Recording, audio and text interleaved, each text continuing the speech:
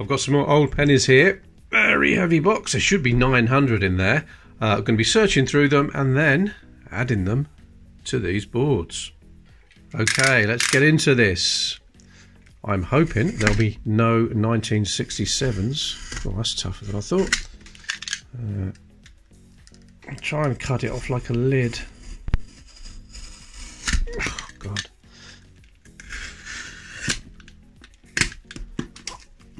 Oh, yes, look at that. Ah, right. Are they going to be loose? They certainly are loose. Looks like the box had some kind of old tablet in it at one point. Oh, I should have turned that over before I opened it, shouldn't I? Okay, let's go. Okay, that's the camera set up there. Let's move this over here. And I can just grab a few at a time and see what we've got. I'm going to do about 250 in this video. Okay, we start with a 1930 King George V. 1917, that's another King George V. Very common, that one.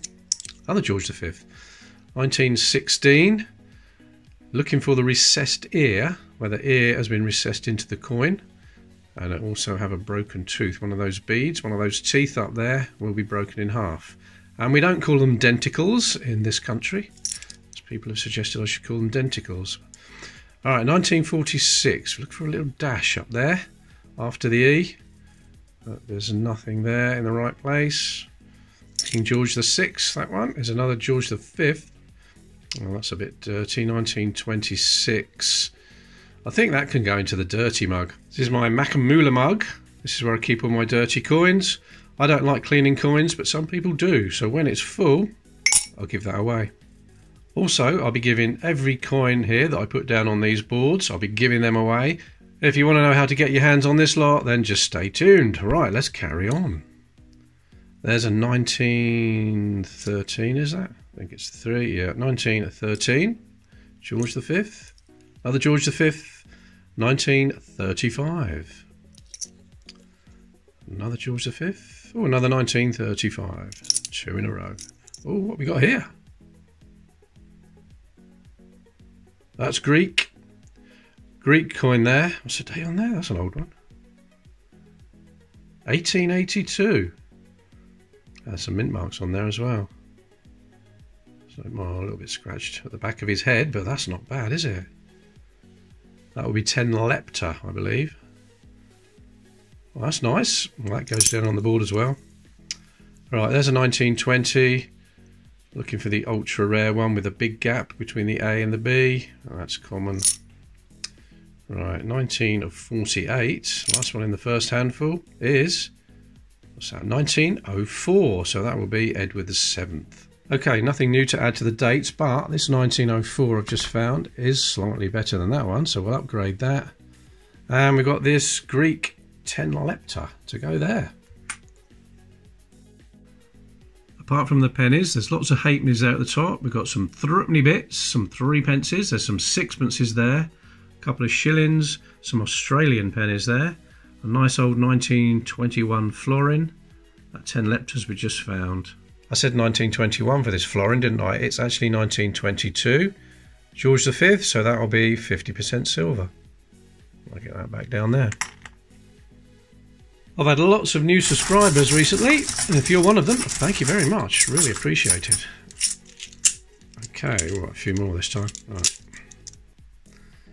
There is a new one. It's a 1966. 64. There's a 1922. Now, for the 1922, look at the trident. If the middle prong is not touching one of those beads around the edge, you could have a really valuable coin. But sadly, this one is touching, so it's just a common one. There's Victoria, 1901. Edward. George V again. There's another 1917 there. 1891. Queen Victoria. We've got a 1936. That's a George V. Another Victoria. Another 1901 there. Another George V. 1936.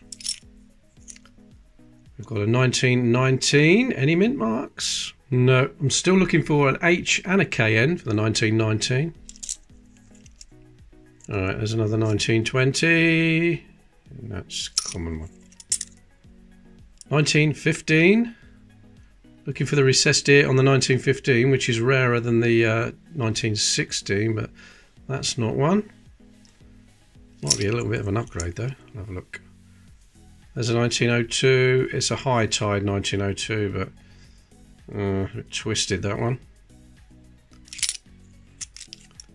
1935. 64. There's an 1899 Victoria.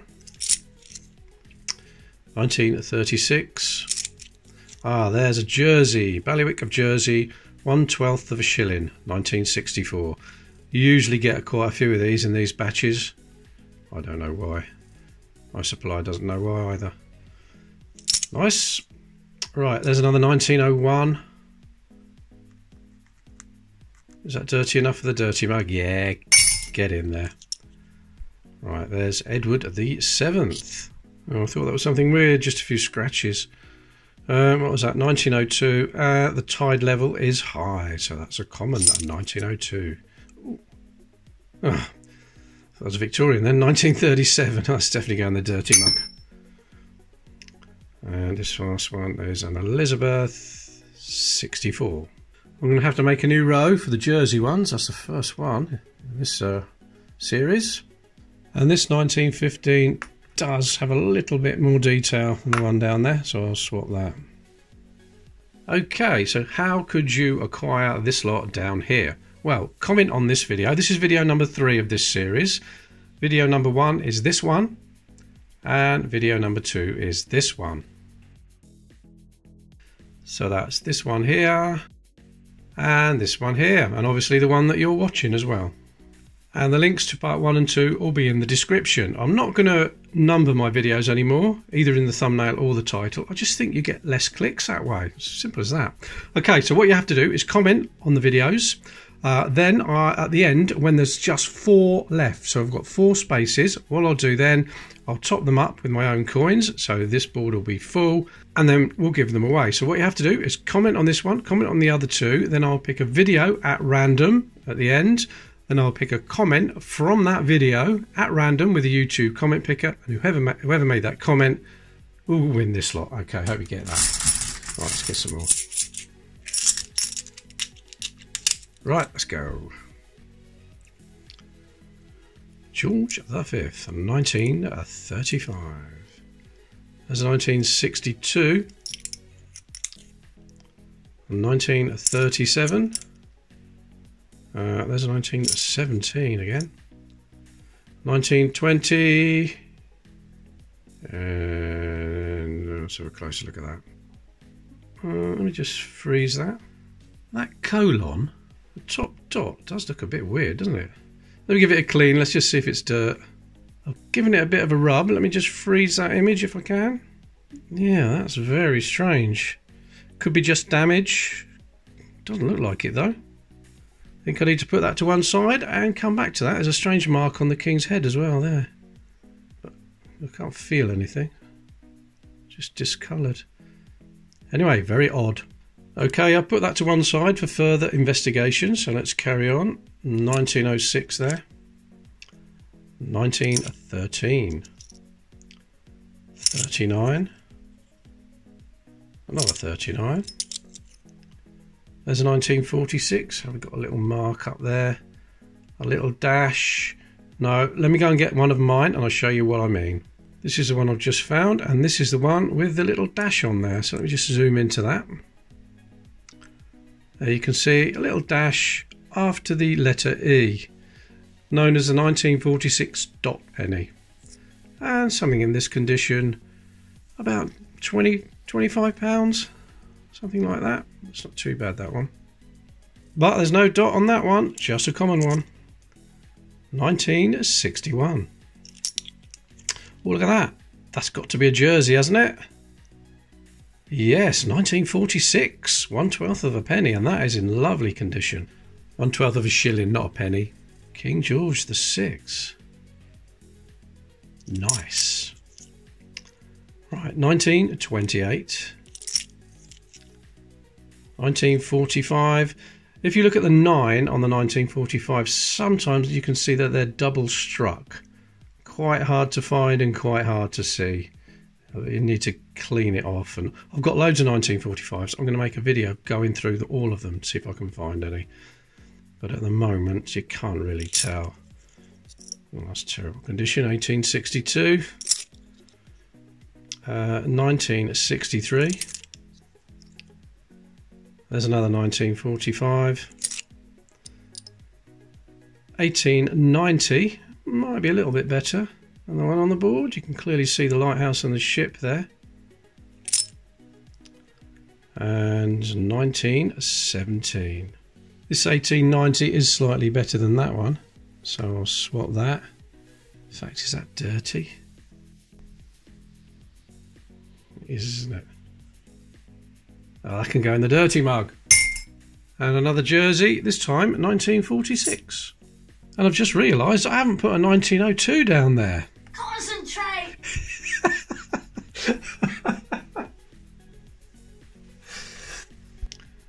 And of course that is now another bingo line.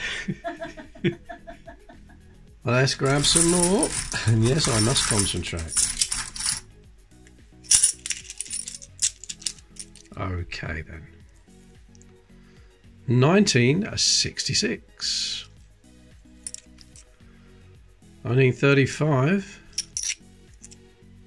There's a 1913. What's that? No, I thought there was something in the corner there. But obviously there's no mint marks on a 1913. They're all made at Tower Hill in London. Okay, 1966 again. 1911. Looking for the Gobi X. Where the king's head has got a, well, the king's neck has got a hollow at the back of it. Known as the 1911 hollow neck penny, but that isn't. That's just a standard one. Another 66, a shiny one. 1928. Well, there's another 1911. That's not hollow neck either. And that is 1893. That's definitely going to be an upgrade. Oh yes, that's not bad at all. 1893. Yeah, still got quite a nice little bit of detail there. For 1893, that's quite good. Oops. Right, 1961. 63. Oops. 64. So 1880. 1882 is a 2, isn't it? Yep, it is. 1883 is what we're looking for. Got a better 1882 than that, though. There's a 1944. Hallelujah. That's the third video, and that's the first time a 1944 has turned up. I mean, it's not even rare. It's not even scarce. Over 42 million of these were minted. Quite common. But at last, one has turned up for the board. Right, 61. What's that? 1905. Edward the 7th. 64. There's a shiny one.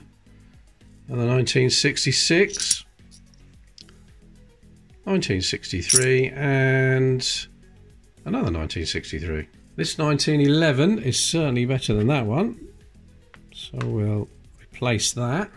The 1893 is a really nice upgrade. Much better. And at last we have a 1944 and another bingo line. Calm down, bingo graphic. God, he got a bit excited then. Let's see what we need then. The 1864, that is findable. The 1869 and the 71, they are quite rare, so we're going to struggle to find those. But the 78, the 83 and the 87, shouldn't have any problem finding those in these hunts. Okay, the 1919H, we should find that. KNs are going to be a little bit more difficult to find. Now we've got a 1926 and a 1932. They are quite common. I know I've found a 1926, but it was dirty, so I put it in the dirty mug. 50 and 51, they're going to be hard to find. And the 1953, that should be findable. Okay, let's get some more. Oh, a big handful this time, probably too many. Drop one down there. What is it? 66. Oh, whoops, banging the camera now. 66? Yes, 66. Right. 63. There's a 1940. You're looking for the double line because that's a common one. Yeah, double line is common. If it's single line, slightly harder to find. Not that much, though. There's a 1920. Very stripy. That's where the alloy hasn't mixed properly. It's a straight line, isn't it? Yep. That's a common type 1920 though. Small gap. Alright, we've got here another 1920. What's that? Damage? Is it damage or is it could be a bit of corrosion. Could even be a lamination error. Let's get it under the microscope. There it is. All right. Could be corrosion. Could be a lamination error. Could have been done at the minting process. Well, let me know in the comments what you think about that. While I've got the microscope out, let me just put that 1920 under there like that. Oh, yeah. What on earth could that be? I don't think it is damage. It's definitely not the rare variety. It's a very small gap between the A and the B, but something gone wrong there, and I think that could be done when it was minted. What do you think? People say, what sort of microscope do you use? It's just one of these cheap ones. I can't remember if I got it from eBay or Amazon now.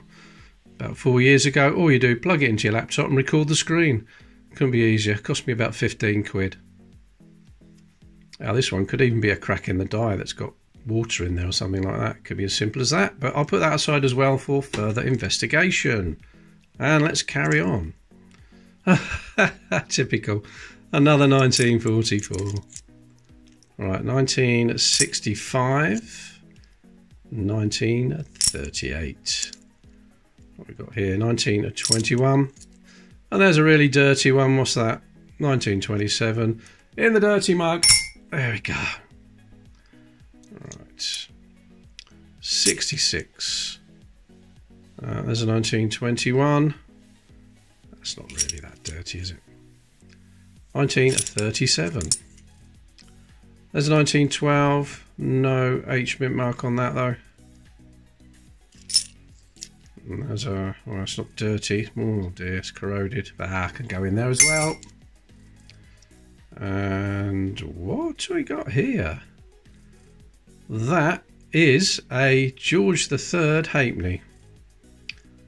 And if you can see a date, it will be below the King's Head. It's either going to be 1806 or 1807, but they are quite common. I've had quite a lot of these turn up actually. They're slightly smaller than a penny. Compare that there. But terrible condition, not going to be worth anything much in that condition. 1938. 32. Is it 32 we want? Yes, a 32. Nine's full of gunk. But it is another one we need. Oh, a bit dirty there as well, but it's got to go on the board. Another 1913. 31. What's this? A 19. I think that's just damage on that. 1929. Yep, just a bit of damage. 1929. 37. 66. 35. There's a 1912. Has that got a mint mark on it? No, it hasn't. That's just a bit of damage there. Alright, what we got here? Come on. 1921. 1945. 07. Edward the 7th. 21 again. Oh, I'm really dropping them. Too many in my hand. I must put this lot down. I'm dropping them. There we go. Right. What was this? 1921. Yeah. I've got 1916, not a recessed deer as a Victoria, and that definitely is damage. 1899, and what we got here, is it a jersey? Looks like it. Yep, 1957. 1957, or 1/12 of a shilling. That 1932 makes yet another bingo line. And we've got another jersey, this time, was it 1957? And I'll put that George III halfpenny down there, somebody might want it.